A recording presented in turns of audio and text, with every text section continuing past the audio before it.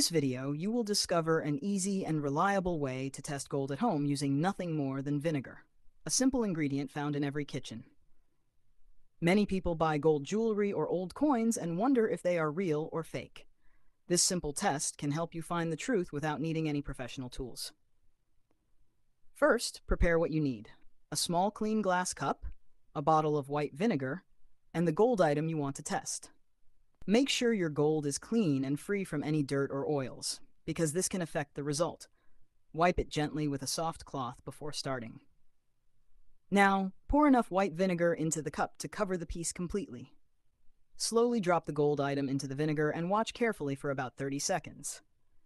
During this time, a real gold piece will remain exactly the same. Its color will stay shiny and bright with no bubbles, no reaction, and no change at all. That's because real gold is a noble metal. It doesn't react with weak acids like vinegar. However, if the piece is fake or only gold-plated, you'll start noticing changes very quickly. You might see small bubbles forming on the surface, or the gold may start to lose its shine. The color might fade or even turn slightly greenish or dark. These are clear signs that the item is not made of pure gold. When the test is done, take the gold out of the vinegar, rinse it under clean water, and dry it well with a soft cloth. This will remove any leftover vinegar. This simple home test can't tell you the exact purity of the gold, but it's an excellent way to check if your jewelry or coins are real before taking them to a professional.